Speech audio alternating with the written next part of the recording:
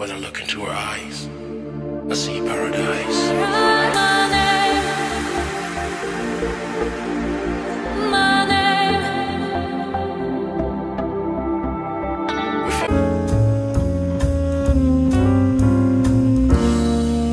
Hey, and welcome back to it. So today I'm doing one of the most requested videos online. Like, people keep texting me to make this video. When I was starting out as a new workout person, when I was starting to work out for the first time, I wish that this video was out there because I had no guidance whatsoever as to what to do, how to start working out, and what is working out exactly. I have never worked out before I actually started working out. I had never worked out before, so I didn't actually have a practice of working out regularly. Here I am going to tell you guys what I learned during my 1.5 years of working out. Let's get right on to it. The first tip that I can tell you when you're starting to work out is to set a realistic goal for yourself. I was that person. I was googling and there were all these articles about how to lose weight in 2 days. That does not work. I have no idea how it works. I don't know how people lose weight in 2 days unless you don't eat for the 2 days. Set realistic goals because Rome wasn't built in 1 day, so you're not gonna lose your fat or get toned in 1 day or 1 week or 1 month. Working out's a journey. I want to say that working out's a journey. There's no correct destination. Even when you get your toned abs and your toned legs, you can't just stop working out. You need to work out to maintain it. Remember, it's the journey that matters, not the destination. So set realistic goals, set times, set honest and realistic goals. If you haven't worked out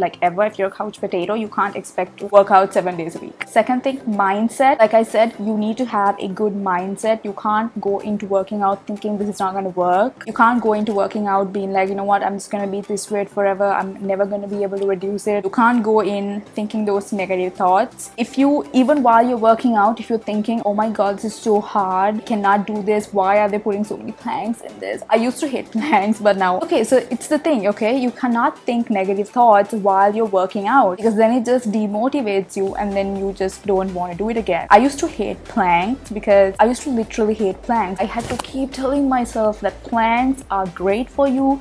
Planks are a great way to tone your abs. I just kept giving myself positive thoughts, and I think that's what made me overcome my hatred towards planks. Literally, planks are good for you, so don't have any hate towards planks. I started working out with TikTok and Instagram. I was browsing through Instagram one day. I realized that Instagram and TikTok have a lot of starter workouts. I'm not sure if they give you exact results. I'm not saying they don't, but I'm just saying I don't know. As a starter person, I started out with this person on Instagram. I was following her. I used to follow that the first month or so to warm up to the workout feeling because I've never done all those things before. I've never done a reverse crunch in my life. I didn't even know what the hell a reverse crunch was. I didn't know what spider plank meant. I didn't know anything. So I'm not sure they actually give you long-term results, but as a starter person, I think you should just go browse social media because get some use out of it and search for these starter workouts. Go on self-care pages. You can check out mine if you want. Just browse through them, pick some 5-minute workout and just do them for 5 minutes, 10 minutes. Set small goals at the beginning. Those actually help me. So they're a good workout warm up. So once you pick a few workouts and then pick a few motivational songs, I know that helped me because I used to listen to these songs like Believer, Hall of Fame. They actually helped me get through the 20 minutes or 10 minutes at the start, at the beginning, because it's boring to do anything without music. Trust me, it is. So once you are warmed up your body and your mind to the working out thing because you were couch potato before and now you're okay to start actual workout, you can start Chloe Ting. She has professional and then moderate workouts for people who literally fall down every 2 seconds trying to do a plank. Me in the beginning, it's always good to follow the moderate version. If the full workout is for 30 seconds, do it for 20 seconds and the rest of the 10 seconds try the moderate version so that you're not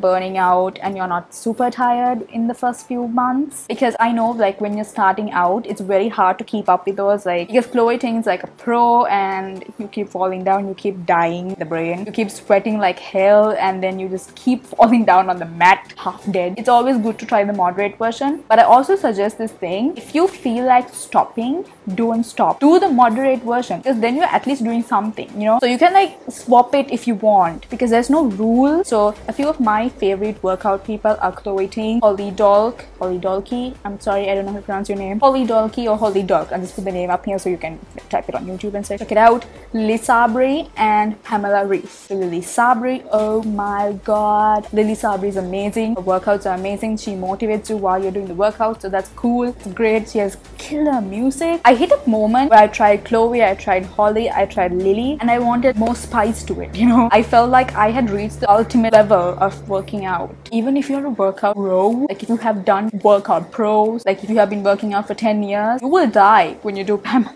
Reif. Because it's like there's like beginner workouts, and then there's moderate, there's big, like there's easy, moderate, okay-ish, you know, you're in the level of, you know what, I'm okay to like try more things, and then you're in good, extreme, killer, you're dead, Pamela Reif. Because oh my god, I tried her 5-minute ab workout or something, and I think my abs died. I was like sweating and dying and trying not to die at the same time. She's amazing.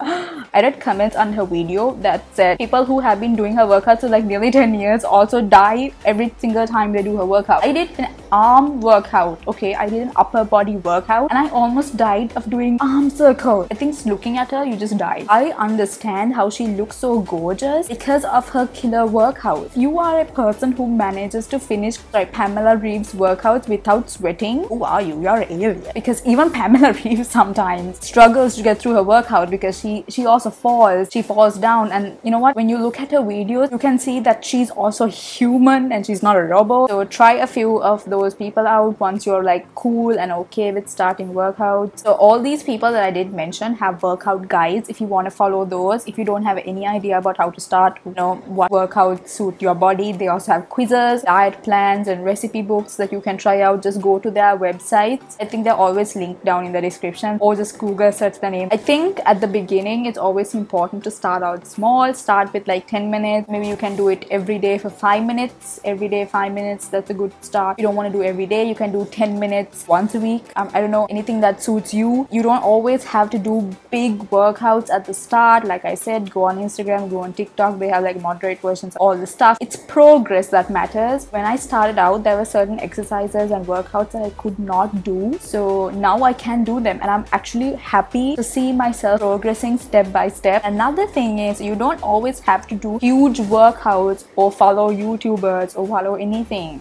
Walking is a very good exercise. You can just walk. You have a walking path or like a running track near your house, walk there, or just walk down your road. Walk inside your house. You can walk inside the house if you have a long corridor. Even if you have a short corridor, just walk up and down the staircase. That's a good exercise. Move your body, just dance, man. All those things burn calories and burn fat. Jog, you can do skipping rope, run if you're a runner, and then going on the treadmill, bicycle thing, those, or just riding bikes in general. One thing that's good about the treadmill is that I used to watch my daily Friends episode while going on the treadmill, so that way I did a productive thing, and I also got to watch my daily Netflix episode. If you are feeling unmotivated, if you are feeling like you don't know where to start or what to do, combine something that you love with your workout. So like for example, this treadmill thing. So if you want to work out 40 minutes, then you watch 2 Friends episodes and it's done, man. I mean, Friends episodes just fly by. Whatever your favorite episode is, whatever your favorite TV show is, combine it with treadmills, and then when you're working out or you're running, you can listen to your favorite like music or podcast or an ebook. There's so many things, so many ways you can combine working out and fun things together. And once you get into the groove of working out's actually fun because you see progress, you see results, you start seeing results, like actual results. You start seeing your legs getting toned. That's actually a better motivation. Think of your end goal while you're working out. When you feel like quitting, don't quit. You're not gonna feel good if you quit. Don't quit. When you feel like quitting, do the moderate version. Just walk around,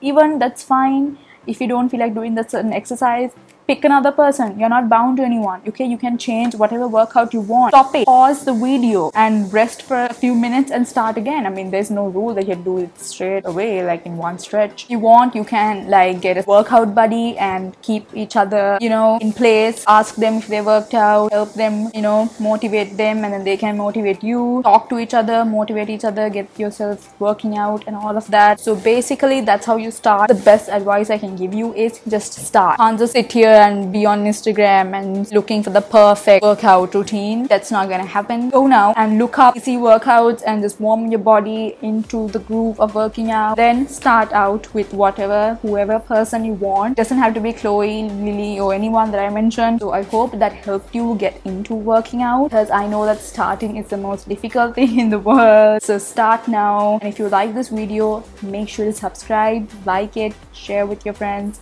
Comment down below any other suggestions that you want. You know, who's your favorite YouTube workout person? Comment down below, leave a comment down below, let me know. And I will see you on Friday. Bye guys.